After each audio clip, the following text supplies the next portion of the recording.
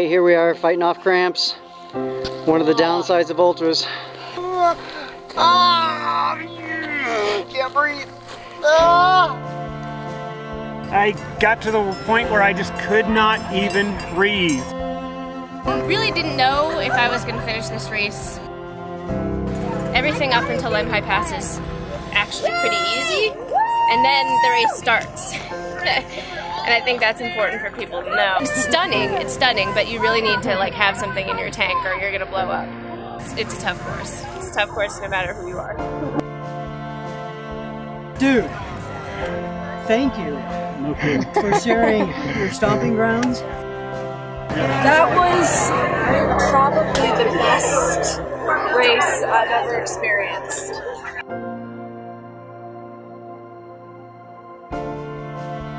But you kept going. Why?